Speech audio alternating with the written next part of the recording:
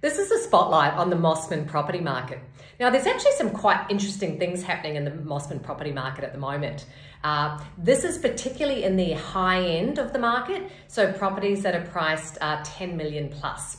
So in the month of March alone, we've had 8 $10 million plus homes that have sold on market, and that's not even mentioning the off-market sales. Now, we've also had 2 $20 million plus non-waterfront homes. That might be common in the East, but that's a pretty big price in Mosman for a non-waterfront home.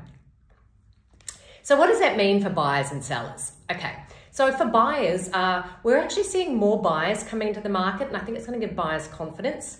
So we've got local buyers who are upsizing.